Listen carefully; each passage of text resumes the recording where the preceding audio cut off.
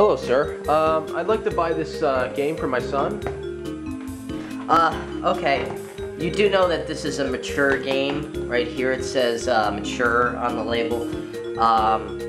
And basically this game has two games that are basically filled with lots of blood and death. There's lots of like things where people get torn apart, eaten, decapitated, you know, just stabbed, and you know, there's a lot of blood and violence in this. I just wanted to let you know before you purchase the game that there is lots of gore and blood in this game.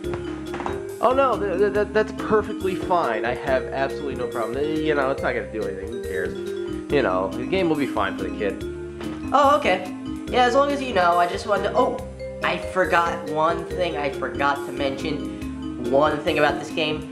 There are scenes of nudity, meaning there are boobies in the game. Oh, whoa, wait. Wait, boobies? Oh, well, keep your game. Hello, sir. I'd like to buy this game for my son. Okay, well, you know that this is actually a mature game here. See, it says M for mature. There's basically lots of scenes of really gory violence. People get their heads chopped off, you know, flesh chunks everywhere. And there's also a part in the game, if you actually fail, the disc will shoot out of your PS3 and chop your son's head off. Oh no, that's perfectly fine. I have absolutely no problem. You know, it's not gonna do anything. Who cares? You know, the game will be fine for the kid. Oh, okay.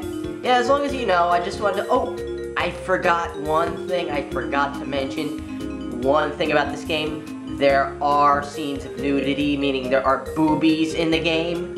Oh, whoa, wait. Wait, boobies? Oh, well, keep your game.